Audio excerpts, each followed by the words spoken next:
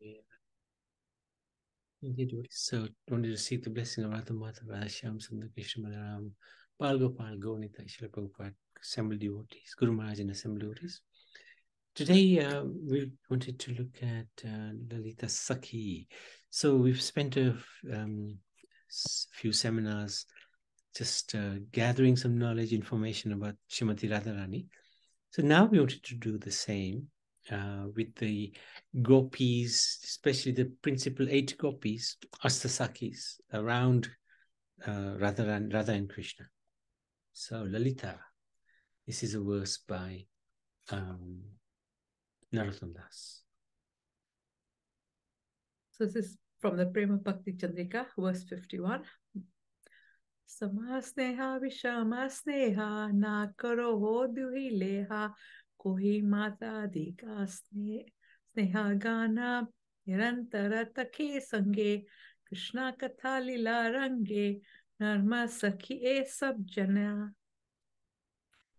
Translation: equal affection for Radha and Krishna, or more affection for Krishna than for Sri Radha. Do not become attached to that.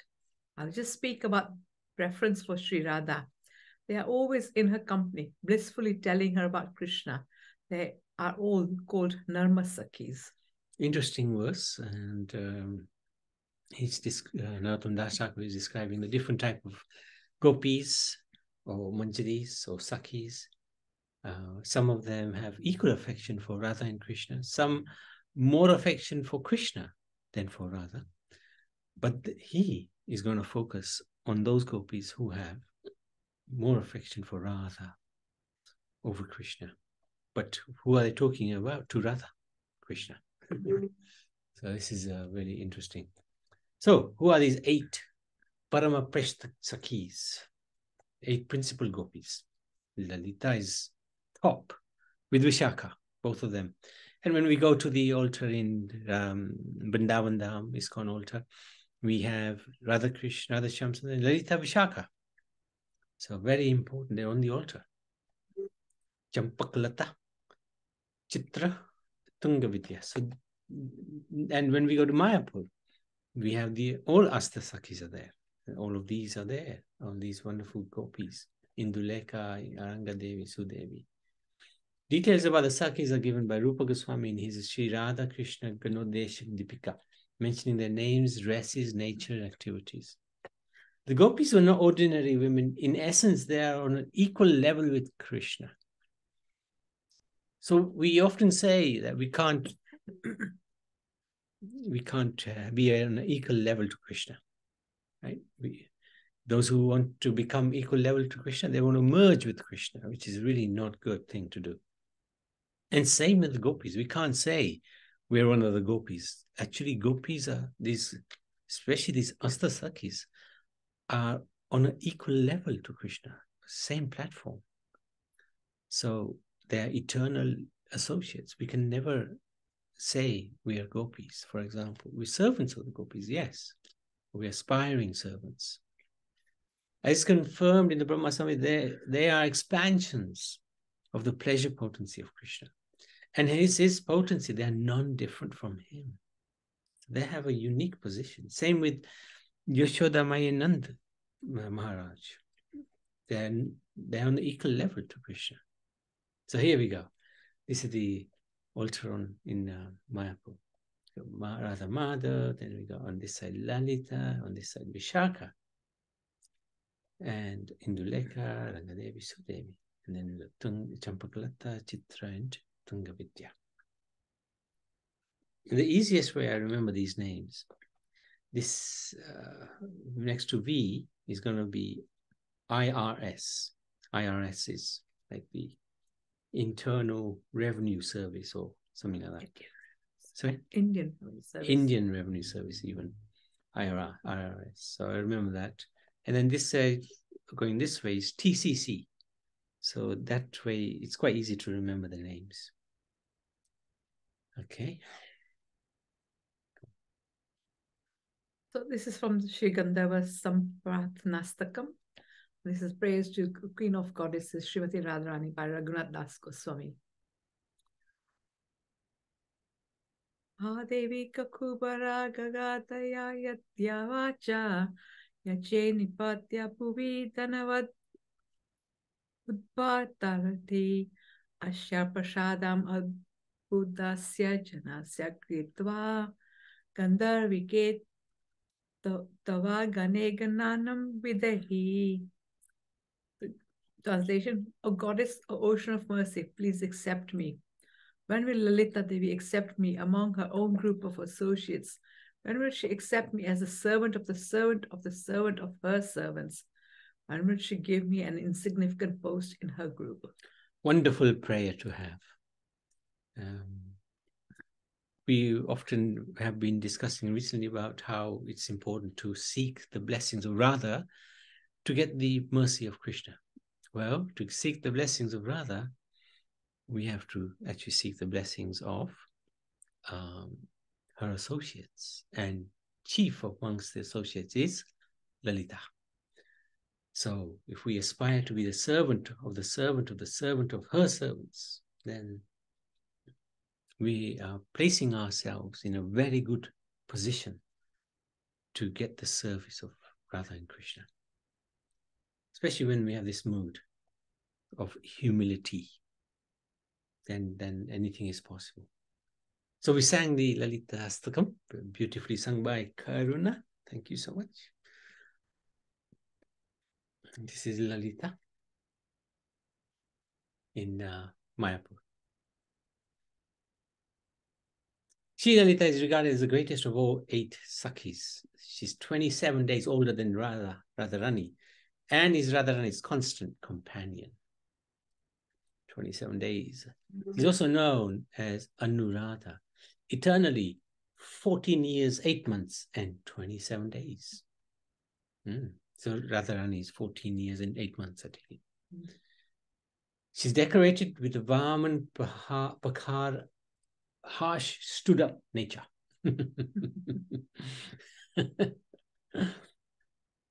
Her bodily complexion is at a bright yellow, Goracharan, and her dress is like peacock feathers. Her mother's name is Sharadi, her father's Vishoka. Her husband is a cowherd named Bhairav, a friend of Govardhan Mala, husband of Chandravali.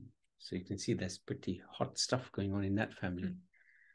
She's a leader of all the Radharani's girlfriends, and all of the feelings of pastimes of the divine pair are under her control. She's expert in causing loving quarrel and in making a truce. During Vigraha quarrel, Praudi Vadda, proud words, answers and rational arguments, she angrily lowers her head and is concealed by the luster of the Sakhis. So she's not only good at causing a quarrel, but also making the truce. Because the quarrel is enjoyable by the divine couple, but then the making up is even more enjoyable. When the divine pair get into a loving quarrel, she gives the Sakhi's presence of mind and enthusiastically coordinates the quarrel. Then when the time has come for Radha Krishna's reconciliation or meeting, she may go there, but she will stay there as if indifferent. Very expert. She's expert in making floral ornaments, umbrellas, beds, grove cottage constructions. She's learned in conjuring tricks and composing riddles. Her service is making beetle leaves with kampa. Her kunj is named Lalita Nandan Kunj. In her yukta, there are Sakhis like Ratna Rekha or Ratna Prabha, Rattikala, Subhadra, Chandra Rekika or Bhadra Rekika, Sukhumukhi, Dhanista, Kalahamsi, and Kalapini. She decorates them, Radha Krishna, with flowers and decorates their cottage while they rest at night. In Ujjwala Nilamala Mali, Sri Rupa Goswami writes that Lalita Devi is the deity of the love of Radha and Madhav. This is quite challenging to understand. But when Krishna comes, when Radha expands from Krishna, there's a love that emanates from them. And that love is manifested as Lalita Devi. It's a personification of the love of Radha Madhav. So that's Lalita. So it's a very, very powerful position that she has got in the spiritual context. She's very powerful. She knows how to please Radha and Krishna through different activities. She has the storehouse of Lila Shakti with her. She is the maintainer of Lila Shakti. Yoga Maya Purnamasi follows her instructions. So she's not shy, she's not scared, she's not in awe of Radha and Krishna. Her position is one of taking charge. She's actually in charge because she is the love between Radha and Krishna. And love conquers all. Love conquers Krishna. Love even conquers Radha. And this is Lalita. So she's the boss. She's a real boss in the spiritual world. Lalita conducts all the affairs, makes the quarrels, makes them make up. So she's got an exalted position in the spiritual world. Sometimes they are separated by circumstances, cannot meet with each other. When they meet in one place, then there are many different family members, such as parents, grandparents, in-laws, and they cannot meet as their hearts desire. They have to be shy and separate from each other. After Lalita Devi accepts anything, Radha and Krishna will accept it. She has many messengers. They go throughout Braj, making sure everything is going on properly. In Braj Mandal, for the pleasure of Radha Madhav, Lalita Devi is always engaged in different activities. There is Nayaka and Nayikya, a lover and a beloved. Sometimes they are separated by circumstance, cannot meet with each other. When they meet in one place, then there are many different family members. So we've been through that. They have to be shy. They act like children and act as if they do not have any relationship with each other. However, Lalita Devi arranges for Radha Madhav to meet together privately. And Lalita teaches Radhika. So we sort of read this into the song that was the bhajan that was sung. When Krishna comes, don't look at him. She's teaching him. Show that you don't have any relationship with him. You don't like him even. And that you don't even know him or want to know him. Be smart and strong. Don't let anyone know that you have any relation with him. You should hide your love from him, for him. Don't show it to anyone. Don't open your heart. If you open your heart, your love will fly out. Keep it secret, keep it safe.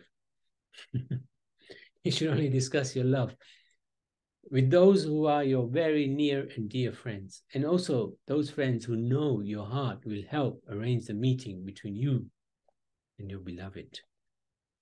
Lalita teaches Radhika to be clever in her activities. There are many Sakhis, but Radhika's dearmost friend is Lalita. She is Prakara, very strong. She's like a controller.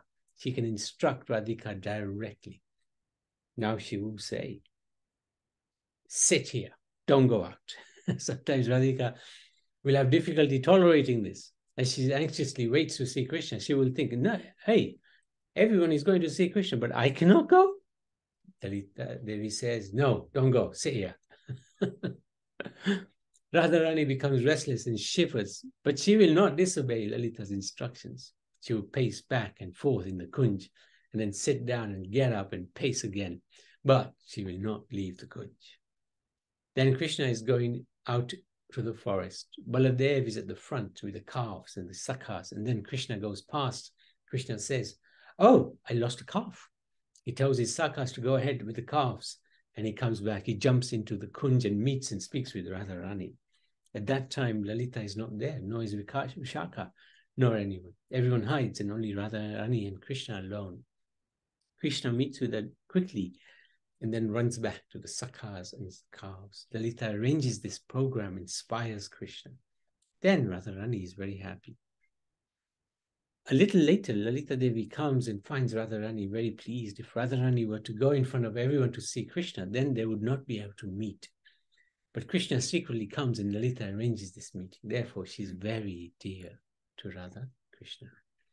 Once Radharani came to Giriraj Govardhan to sing and play on her veena and on another instrument. Lalita Devi arranges for these meetings in Govardhan in the Kunjas.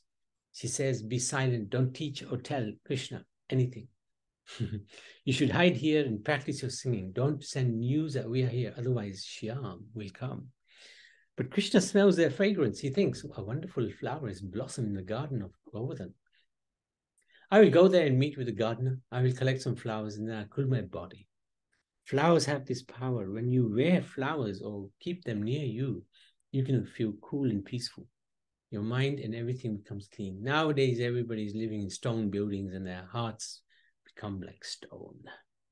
Otherwise, Giriraj Govardhan is like a stone, but all over his body there are so many plants, trees, creepers, flowers growing. Externally he's strong, like Brahma, but really he's so soft and sweet. This is a fantastic example of the sweetness of Krishna. Let's just see how much there is. Okay, no, not too much.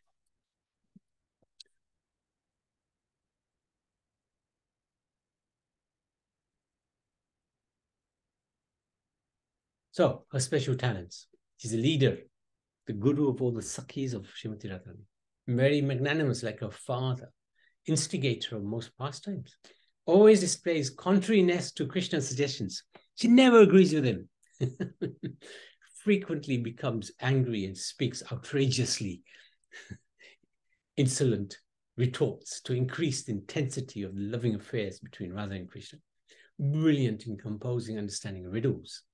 Unparalleled in fashioning things with flowers, including wings, dance arenas, umbrellas, couches, bows, expert in performing magic tricks and juggling. Rupa Manjari, so that's Rupa Goswami, is the follower of Lalita Devi. Thus, all who consider themselves as Rupa Nuga Bhaktas, followers of Rupa Goswami, are ultimately the servants of Lalita Devi. And thus, through the parampara, should always be longing to engage in the service of her lotus feet. So one of the main servants of Lalita is Rupa Manjari. She gets all of the confidential service connected to Radha and Krishna when they meet alone. Even Lalita is not present at that time, but Rupa Manjari can be. Lalita Sakhi incarnates as Swarup Damodar in the pastime of Lord Gauranga Mahaprabhu and acted as his personal secretary. In fact, no one could approach or be present or present anything to Mahaprabhu without his sanction. She was born in the village of Karahala, and later on her father brought her to Uchagaon, which is known as a place of her pastimes. There are still many remains of her having lived there, like a rock containing the imprints of her lotus feet. There are also imprints of some small utensils she used when she and the other Sakhis fed Krishna when he would come to visit them. When the sun rays fall on the imprints of those pots and pans that glitter and shine, all the Sakhis used to play with Krishna and Lalita in Uchakaon. And there are many places where you can see their footprints to this day. On the northern petal of Ananga Shukada Kunja, there is a beautiful kunja covered with various kinds of flowers and trees. This place is known as Lalita Nandalda Kunja and is the color of lightning. This lovely Lalita Sakhi always lives there. She and Sri Krishna are very, very dear to each other. Okay, it's Lalita. Okay, so just a few more things about Lalita Devi. So she's hot-tempered, bold and fearless, and she can fight with Krishna and win the arguments. And in any philosophical discussions, Krishna always loses to her. So it's saying that, if you go down the line, up the parampara, even like Brahma loses to Saraswati Devi, like that, to Shiva, and then all the way up to Krishna. So even Krishna loses to Lalita Devi. So no one can beat Lalita Devi in anything. She also lives in Yavat, which is also the home of Radharani in-laws. So both the in-laws are in Yavat. And there's a lovely pastime that I came across, which Lalita Devi and Radha and Krishna are part of. So this happened in the time of the Pitru Paksh, which is finished. So in Pitru Paksh, no one is allowed to go out of the house because you're supposed to be grave and not performing any pujas or anything like that. And so Radharani was not allowed to go out. Her mother-in-law would stop her. So at that time, Radharani remembered Lalita. And just by remembering Lalita Devi came to her house. Lalita Devi asked her why she was so sad. So Radharani said, I'm not allowed to meet Krishna for 15 days. I can't really tolerate that. So Lalita Devi said, don't worry, I'll arrange something. So she went to meet Purnamasi. And she arranged with Purnamasi something which we'll go into later. Then Lalita Devi came back and told Radharani's mother-in-law and sister-in-law, Jatila and Kotila, that all the gopis are going out to worship. So they asked, okay, what is this worship? So they said that they have to worship Sandhya Devi, who is the wife of Surya Dev.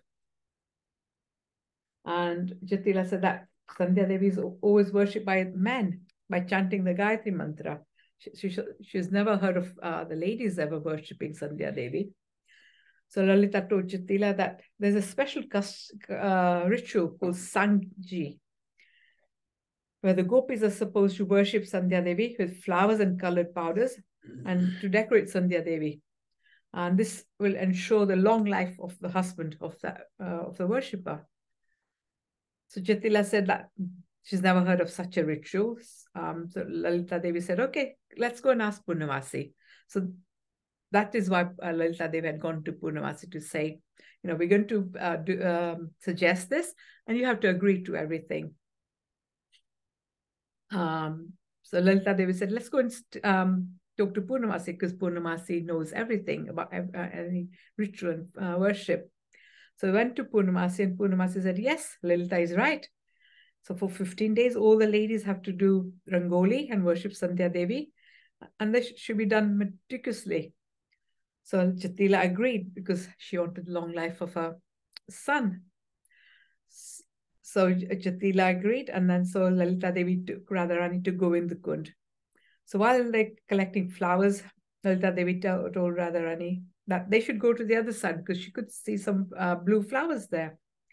So the blue flowers was actually Krishna sleeping, and he looked like a blue lotus with his eyes closed. And so they went over there, and they're looking at all the different other flowers. And then Radharani becomes happy because she can see Krishna. So tears start falling from her eyes and onto her feet. So she's just looking down at her feet, not at Krishna. So Krishna wakes up and asks Lalita why they're there. So Lalita Devi said, we're here to collect flowers. And Krishna says, no, you can't collect flowers. This kunj belongs to me. Who's given you the right to collect flowers? So they're arguing like this. All the while, Radharani is looking down at her feet, and in the tears, she could see the face of Krishna. So she's extremely happy because she's not actually looking at Krishna directly. So then Lalita Devi eventually says to Krishna that there's a ritual called Sanji, and Krishna doesn't believe him. Krishna says that all the beautiful damsels of Braj who follow Sanji, Lalita Devi said all the damsels of Braj follow Sanji. And Krishna says, well, there's only one beautiful person in all of Braj, and that is the daughter of Rishabhanu. So Lalita says, well, guess what? This lady standing beside me is the daughter of Rishabhanu. So then Krishna says, okay, then why are you doing all the talking? Why is she not saying anything? So Lalita Devi said, well, she doesn't usually talk to anyone. But eventually, Krishna is joking with Radharani, and then Krishna talks to Radharani, and Radharani is really happy to be hearing Krishna. So this goes on for all the 15 days. And so now this festival is celebrated as Lalita Devi has instigated it in all of northern Bharat, but no one actually knows the real reason for this festival. So this way, Lalita Devi organizes lots of different pastimes for Radha and Krishna to meet. Okay. Lalita Devi ki Jai. jai. Any questions, any comments? Very interesting personality.